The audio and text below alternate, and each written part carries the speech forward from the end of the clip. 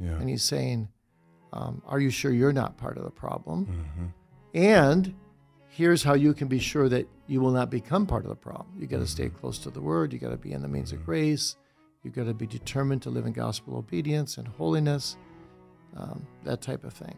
So it's a book that far, far, far more than I thought when I first opened it, because I wasn't very familiar with it, actually. I read all kinds of stuff by Owen, but I just never was drawn to this book.